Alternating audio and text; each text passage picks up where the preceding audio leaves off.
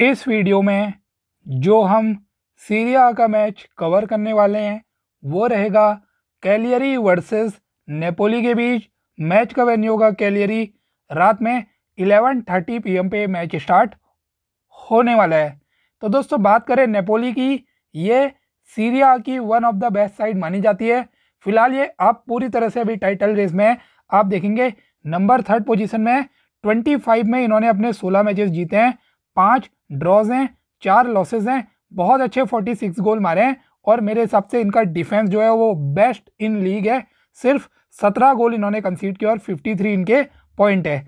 अब दोस्तों अगर आज नेपोली जीतती है तो यहाँ पे टॉप 2 या नंबर 1 पोजीशन में पहुँच जाएंगे। और आप देखिए कितनी क्लोज फाइट है मिलान, नेपोली और इंटर की।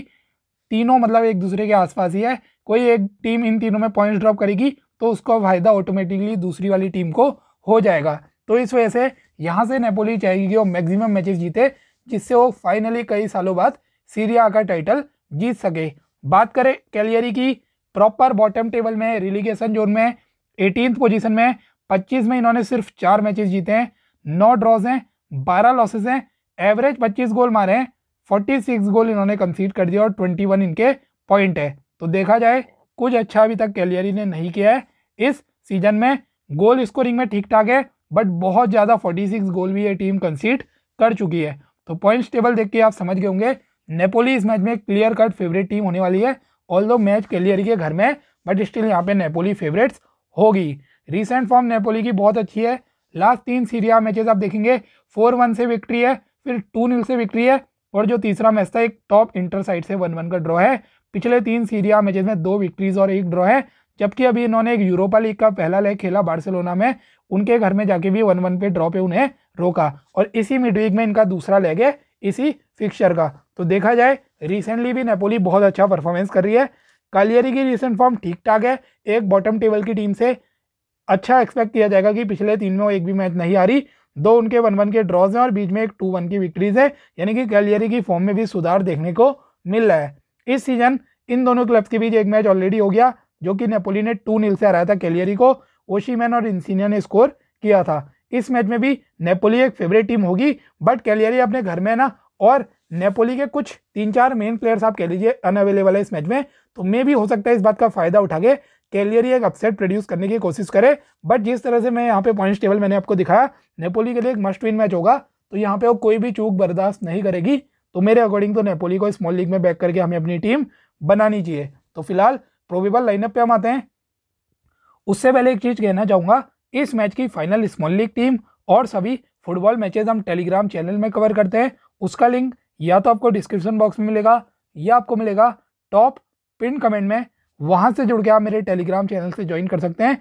4300 के आसपास सब सारा चैनल आपको मिल जाएगा। अब हम आते हैं प्रोबेबल लाइनअप पे। पहले नेपोली की बात करते हैं। तो यहाँ पे फेवरेट्स होंगे, मैं इनके मैक्सिमम प्लेयर पिक करने वाला हूँ स्मॉल लीग में, यानी कि 7, और अपोनेंट कैलियरी के पिक करूंगा सिर्फ 4 प्लेयर्स। तो नेपोली के लिए हिरविन लोजानो और लोरेंजो इंजीनिया जो इनके टेलिस्मैन है, टुआनजीबी, पोलिटानो, लाबोट का ये बाहर है और ओशिमैन, एंगुइसा और फाबियन रुइज भी डाउटफुल होने वाले हैं। तो देखा जाए 4 या 5 इसमें ऐसे प्लेयर्स हैं जो फर्स्ट टीम के प्लेयर्स हैं। मे भी आज इनके बिना नेपोली उतर सकती है बट स्टिल इनके स्क्वाड क्वालिटी में डेप्थ बहुत है। तो यहाँ पे स्टिल ये फेवरेट्स होने वाले हैं। तो इनकी 11 देखते हैं। मेरिट इनके गोलकीपर होंगे, 4 इनके डिफेंडर है, डी लोरेंजो, रकमानी, कुलीबेली और मारियो रुई। फिलहाल किसी एक टीम को क्लीन शीट के लिए बैक करना होगा। मैं नेपोली को करूंगा, बहुत अच्छा मुझे यहाँ पे क्लीन शीट का इनका चांस लग रहा है। तो मैं अभी के लिए इनके मैक्सिमम डिफेंडर पिक करूंगा। वैसे तो मैं 4 के 4 अभी के लिए इनके डिफेंडर पिक कर रहा हूँ। स्टिल आप एक एक्स्ट्रा अटैकर जरूर ले जा सकते हैं, फिर भी आप मेरे अकॉर्डिंग 3 डिफेंडर तो मिनिमम पिक करिए ही करिए नेपोली के स्मॉल लीग में। फिलहाल इनके डिफेंस में मेरी टॉप 2 चॉइस कुलीबेली और डी लोरेंजो रहेंगे। डी लोरेंजो अटैकिंग वाइज बहुत अच्छे हैं, असिस्ट पोटेंशियल अच्छा है और डिफेंसिव वर्क भी करते हैं। कुलीबेली पासेस बहुत करते हैं, डिफेंसिव वाइज ठीक ठाक है और हेडर्स में बहुत ज़्यादा सॉलिड है। कभी भी कॉर्नर सेट पीसेस में हेडेड गोल लगा सकते हैं। तो ये दोनों मेरी टॉप 2 चॉइस है। अगर आपको 3 पिक करने हैं रहमानी और रूई में आप अपना कॉल ले सकते हैं। रूई लेफ्ट बैक पोजीशन से असिस्ट कर सकते हैं, डिफेंसिव वर्क करते हैं। रहमानी हेडर्स में सॉलिड है और पासेस वगैरह करते हैं, डिफेंसिव वाइज ठीक ठाक से है, बहुत ज़्यादा अच्छे भी नहीं है। तो यहाँ पे आप अपना कॉल लेना। वैसे में तो मैं चारों पिक कर रहा हूँ, अगर आपको 3 पिक करने हैं कुलिबाली डी लोरेंसो के अलावा, इन दोनों में रहमानी हो गए, रूई हो गए, थर्ड प्लेयर आप अपने अकॉर्डिंग चूज कर सकते हैं। डेमे डिफेंसिव मिडफील्ड में खेलेंगे। अगर आपको लग रहा है कोई अटैकर फ्लॉप जाएगा, मे बी आप डेमे को कंसीडर कर सकते हैं। ठीक ठाक प्लेयर है, टैकलिंग इंटरसेप्शन के आपको पॉइंट दे सकते हैं, बट अभी के लिए मैं पिक नहीं कर रहा हूँ, मुझे इनसे अच्छे ऑप्शंस मिल रहे हैं। फाबियन रुइज एक मस्ट पिक प्लेयर रहेगा। ये बंदा विदाउट गोल असिस्ट बहुत पॉइंट देता है। ये बंदा आपको डिफेंसिव एबिलिटीज भी शो करेगा, मतलब पासेस करता है, टैकलिंग इंटरसेप्शन करता है, बहुत चांस क्रिएट भी करता है और ओपन प्ले से गोल असिस्ट भी मारता है। 5 गोल 3 असिस्ट कर चुके हैं, तो मैं फेबियन रुइज को शोरली रिकमेंड करूंगा।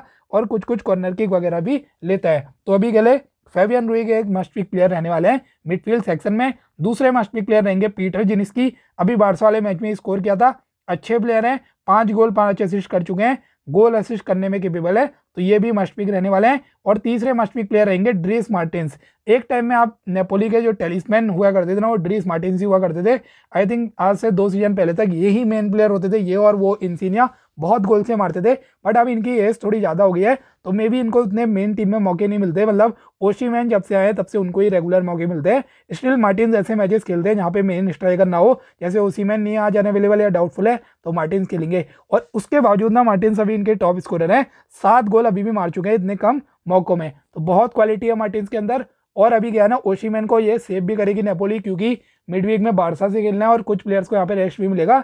इस वजह से आई थिंक मार्टिन्स पूरा मैच खेलेंगे, तो बहुत इंपॉर्टेंट ऑप्शन रहेंगे। और इंसिनिया नहीं है तो पेनाल्टी टेकर भी होंगे, तो एक टॉप कैप्टनसी ऑप्शन भी बन जाते हैं इस मैच में। हाँ, अगर ओशिमैन खेले फिर वो कैप्टनसी ऑप्शन बन जाएंगे इस मैच में। तो अभी के लिए मैं फाबियन रुइज हो गया, जिनिस्की हो गया, मार्टिन्स हो गया, तीनों को मस्ट पिक कह रहा हूँ। 2 और प्लेयर है, एल्मस अच्छा प्लेयर है, गोल असिस्ट कर सकता है, मे बी पॉइंट लेना ले सकते हैं, लेकिन अगर गोल असिस्ट नहीं आया ना शायद उतने पॉइंट ना दे। स्टिल अगर आपको एक एक्स्ट्रा टैकल जाना है, पॉइंट लेना है, एल्मस पे पॉइंट ले सकते हैं, या आप ले सकते हैं एडम ओनास पे। ये इंसिनिया की रिप्लेसमेंट के तौर पे खेलेगा, अच्छा प्लेयर है। वैसे इतने मौके नहीं मिलते, लेकिन ये पास्ट में एक क्रोटोनी नाम का क्लब था, आई थिंक कोई और था, लास्ट सीजन वहाँ लोन में गया था, बहुत गोल्स वहाँ इन्होंने स्कोर किए थे। बट अभी के लिए मैं पिक नहीं कर रहा हूँ, लेकिन अगर आप हैवी रिस्क टेकर है आप ओनास, हल्के रिस्क टेकर है आप एल्मास पे पॉइंट ले सकते हैं। फिलहाल मैं 4 डिफेंडर पिक कर रहा हूँ और तीनों मेन अटैकर फाबियन रुइज, जिनिस्की और मार्टिन्स के साथ जा रहा हूँ। आप 3 डिफेंडर करके एक एक्स्ट्रा अटैकर में एल्मास ओनास में किसी एक के साथ जा सकते हैं, या आपको सेफ जाना है, मे बी आपको लग रहा है दोनों फ्लॉप जाएंगे, आप डेमे के साथ भी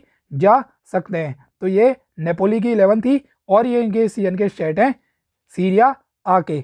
अपोनेंट की बात करने से पहले फिर रिमाइंड दिला दूँ, इस मैच की फाइनल रिस्पॉन्ड लीग टीम और सभी फुटबॉल मैचेस हम टेलीग्राम चैनल में कवर करते हैं। उसका लिंक या तो आपको डिस्क्रिप्शन बॉक्स में मिलेगा या आपको मिलेगा टॉप पिन कमेंट में, वहां से जुड़ के आप मेरे टेलीग्राम चैनल से ज्वाइन कर सकते हैं। 4300 के आसपास सब साला चैनल आपको मिल जाएगा। अब हम आते हैं प्रोबेबल लाइनअप पे, बात कैलियरी की करते हैं। तो लोवाटो डाउटफुल है, वक्विच, स्ट्रूडमैन और मार्को रोग यहाँ से बाहर हैं। तो क्रेनियो इनके गोलकीपर इंपॉर्टेंट होंगे, क्योंकि नेपोली ज़्यादा अटैक करेगी, तो ये हमें अच्छे सेविंग पॉइंट्स दे सकते हैं। 3 इन द बैक में खेलते हैं, अल्टारे, गोल्डनिका और ओबर्ट इनके 3 सेंटर बैक हैं। इसके अलावा जो इनके राइट विंग बैक है बेलानोवा, ये बंदा भी फैंटेसी प्लेटफॉर्म में डिफेंस सेक्शन में लिस्टेड है। तो ये 4 प्लेयर अभी के लिए डिफेंस सेक्शन में लिस्टेड हैं। वैसे मैं अभी के लिए इनका एक भी डिफेंडर पिक नहीं कर रहा हूँ, क्योंकि अगर नेपोली इनको 4-5 गोल मार के थ्रैश करेगी तो इनके डिफेंडर अच्छे पॉइंट नहीं देंगे। दूसरा, इनके डिफेंस में फैंटेसी वाइज उतनी ज़्यादा क्वालिटी भी नहीं है और डिफेंसिव वाइज इन्होंने बहुत गोल्स भी लीक किए हैं। स्टिल आपको किसी के जाए, बेलानोवा ठीक ठाक है, असिस्ट पोटेंशियल है, डिफेंसिव वाइज अच्छे हैं, तो मे भी कंसीडर किए जा सकते हैं। मिडफील्ड में इनका सबसे रिलायबल ऑप्शन है रजवान मरीन। मरीन में शोरली पिक करूंगा, डिफेंसिव वर्क करता है और असिस्ट पोटेंशियल भी बहुत अच्छा है, कॉर्नर किक, फ्री किक वगैरह भी लेता है, 3 असिस्ट कर चुका है। तो रजवान मरीन मेरी नंबर 1 चॉइस रहेंगे मिडफील्ड सेक्शन से। बसेली पहले टोरिनो में खेलता था, अच्छा था, अब इस सीजन इन्होंने यहाँ कुछ नहीं किया, तो अभी के लिए इग्नोर कर रहा हूँ। अब आप ग्रासी या डेलबर्ट में किसी एक के साथ जा सकते हैं मिडफील्ड में, अगर आपको एक और प्लेयर चूज करना है। Delbert farmer Inter Milan player है, एज अ विंग बैक है, तो उस पोजीशन से डिफेंसिव वर्क भी करता है और गोल असिस्ट मारने में भी केपेबल है। जबकि गिरासी एक सेंट्रल मिडफील्डर है जो डिसेंट टैकलिंग इंटरसेप्शन के आपको पॉइंट दे सकता है और रैंडम गोल्स भी मार सकता है। तो मे बी इन दोनों में आप किसी एक के साथ यहाँ पे जा सकते हैं। मैं अभी के लिए डेलबर्ट के साथ जा रहा हूँ, आप मे बी ग्रासी को चूज कर सकते हैं। फॉरवर्ड में इनका बेस्ट प्लेयर है जाओ पेड्रो, इस टीम का talisman, top scorer with 10 goals, इनके आसपास भी कोई नहीं है। दूसरा स्कोरर पावलेटी के 5 है और 4 असिस्ट भी है, दूसरा 1 पेनल्टीज भी होगा। तो ऐसा प्लेयर मैं बिल्कुल ड्रॉप नहीं करूंगा, शोली में जाओ पेड्रो पिक करूंगा इस मैच में। अगर कोई रिस्क टेकर है, कोई कैलियरी फेवर कर रहा है, कोई ड्रॉ के लिए जा रहा है, मे बी आप जाओ पेड्रो को कैप्टन वाइस कैप्टन भी कर सकते हैं। पॉपुलैरिटी एक और प्लेयर अच्छी फॉर्म में 5 गोल कर चुका है, बट प्रॉब्लम क्या है ना, ऑल्दो रिसेंट फॉर्म तो अच्छी है, जिस मैच में गोल मारा है ठीक है, जिसमें गोल नहीं मारा उतने पॉइंट ये नहीं देता है। तो अभी के लिए मैं तो पिक नहीं कर रहा हूँ, मैं अज्यूम कर रहा हूँ कि मे बी यहाँ पे नेपोली क्लीन शीट रख सकती है, बट स्टिल आपको लग रहा है यहाँ से स्कोर आएगा कैलियरी से, तो आप पॉपुलैरिटी के साथ जा सकते हैं। उस केस में आप ग्रासी डेल्बर्ट दोनों को इग्नोर कर सकते हैं। तो ये कैलियरी की प्रोबेबल 11 थी। यहाँ से भी मैंने आपको लगभग सभी चीज़ें डिटेल में एक्सप्लेन कर दी। यहाँ से जो मस्ट पिक प्लेयर हैं, गोलकीपर क्रेनियो, मरीन और जाओ पेड्रो, ये 3 मस्ट पिक हैं। फोर्थ अपना कॉल लेना, ग्रासी हो गए, डेल्बर्ट हो गए, पॉपुलैरिटी हो गए, बेलानोवा हो गए, इनमें आप किसी एक के साथ जा सकते हैं। फिलहाल ये इनके सीएन के स्टैट हैं सीरिया के। अभी के लिए जो मेरी प्रिडिक्शन है, मैं एक 2-0 नेपोली विक्ट्री के साथ जा रहा हूँ, दूसरी मेरी 2-1 है, बट मुझे क्लीन शीट विक्ट्री के अच्छे चांसेस नेपोली के लग रहे हैं। तो ये मेरी डेमो रफ टीम है। गोलकीपर मैंने क्रानियो लिया है कैलियरी के, चारों डिफेंडर नेपोली के अभी के लिए लिए हैं, फाबियन रुइज हैं, पियोटर जिनिस्की है और ड्रीस मार्टिन्स को मैंने किया है कैप्टन। इनके प्लेस में ओसिमेन खेलेंगे, मैं उनको कैप्टन कर दूंगा। यहाँ जाओ पेड्रो है, मरीन और मैंने डेल्बर्ट पिक किया। अब इनके प्लेस में ग्रासी, जो अभी मैंने दूसरा मिडफील्डर बताया, उस बंदे को पिक कर सकते हैं। फिलहाल वाइस कैप्टनसी में पीटर जिनिस्की, फाबियन रुइज हो गए, डी लोरेंजो हो गए, ये तीनों बेस्ट ऑप्शन रहेंगे वाइस कैप्टनसी के। अगर इंजीनिया खेलता है फिर आप उनको कैप्टन वाइस कैप्टन भी कर सकते हैं। आपको लग रहा अपोनेंट मारेगा, आप जाओ पेड्रो को भी वाइस कैप्टनसी दे सकते हैं। तो फिलहाल ये मेरी डेमो रफ टीम थी। जो भी मेरी अपडेटेड फाइनल टीम होगी, लाइनअप आने के बाद मैं टेलीग्राम चैनल में पोस्ट कर दूंगा, उसका लिंक है डिस्क्रिप्शन बॉक्स में, जरूर से जरूर ज्वाइन कर लीजिए।